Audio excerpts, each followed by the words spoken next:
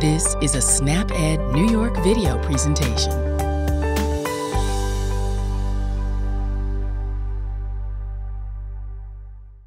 Hi, I'm Caitlin, SnapEd educator with Cornell Cooperative Extension, and today we'll be talking about zucchini.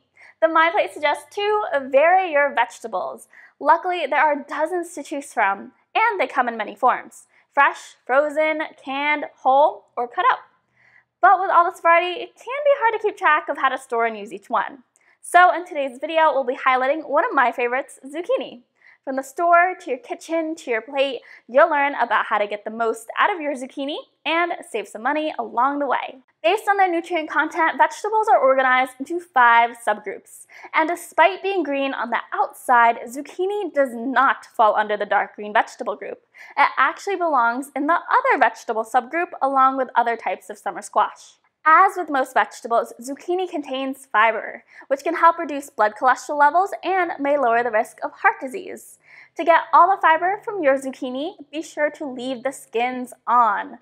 Luckily, when it comes to this vegetable, whether raw or cooked, you can eat all the parts: skin, seeds, and flesh. Along with adding nutrients, leaving the skin intact will also add color to your dish. As I mentioned before, zucchini is a type of summer squash, so you'll find it in season and the cheapest around July to September.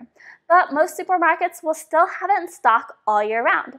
Maybe you've seen them in the form of zucchini noodles. While this is a great way to make half of your plate fruits and vegetables, convenience usually costs more. So anytime fresh produce is processed or cut in advance, it's likely to have a higher price tag. At your grocery store or farmer's market, choose firm, slender zucchini with a bright green color. The skin should be free of wrinkles and soft spots. Try to select small to medium-sized squash around 4 to 10 inches. As zucchini gets longer and bigger around, it becomes tougher and develops more seeds. But don't count them out just yet. These larger zucchinis are still great shredded and used in zucchini bread. At home, I like to refrigerate my fresh zucchini in an open or perforated plastic bag for up to a week. Be sure it's dry and unwashed when you put it in the bag, since moisture will encourage mold and spoilage. Cooked zucchini can be stored in the fridge and should be used within 2 to 5 days. Before preparing, wash your hands with warm water and soap for at least 20 seconds. Then rinse the zucchini under cool running water. This type of summer squash has a tender skin, so I wouldn't really recommend using a vegetable brush to clean it. Instead, you can use your fingers to remove excess dirt and then dry with a clean paper towel. Once you get it onto your cutting board, you can cut zucchini in many ways depending on your preference and the recipe. To start, cut off the ends of your zucchini. Then you can slice them crosswise into coins. With this method, be sure to grip your zucchini so it's stable and doesn't roll around as you cut it. Or you can use a mandolin to get uniform slices. This type of cut really makes me think of the old-time classic ratatouille. With this, you can use up all your late summer vegetables like summer squash, eggplant, and tomatoes. Vegetable dishes like this are packed with nutrients while still being low in calories. But my favorite part is how the colors from each vegetable really livens up the dish and makes it look a lot tastier. You can also cut them lengthwise into long, thin strips. Again, this can be done with your knife or a mandolin. Thicker cuts can be cooked on a grill and seasoned with your favorite mix of spices, herbs, and even a spritz of lemon. Thinner cuts can be added to lasagna. Just be sure to pat the slices dry with a paper towel before you layer them into your dish. Letting the lasagna set overnight in the fridge before you cook it can also help it keep its shape once it's cooked and cut. You can also get creative with your baked goods by adding shredded zucchini. Like I mentioned earlier, large zucchinis are great for this.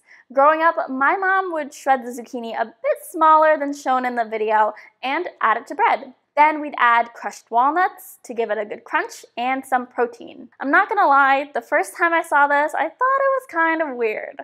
But when you think about it, vegetables like carrots can also be turned into delicious baked goods. Finally, just in case you did grab that bag of zucchini noodles at the store, here are some ideas of what to make. It's a great addition to bulk up the nutrient content of regular pasta, or a good alternative for those who can't have gluten.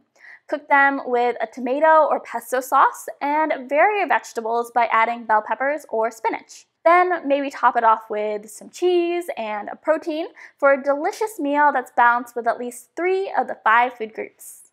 And there you have it. That's zucchini, a fresh summer vegetable you can add to almost any meal. I hope in this video you learned a little bit more on how to buy, store, and prepare zucchini in affordable and tasty ways. If you are looking for more ways on how to incorporate zucchini into your meals, check out snapedny.org or follow us on Facebook, Instagram, and YouTube. There you'll find recipes like zucchini tomato bake, summer squash tuna pasta salad, and so much more. Thank you for joining us today. We know the healthy choice isn't always the easiest choice, but small changes can make a big difference. Start today by getting involved with SNAP Ed New York. This program is free for those who qualify or receive SNAP benefits. We want to help you save time, save money, and eat healthy. Learn how SNAP Ed can make a difference in your life.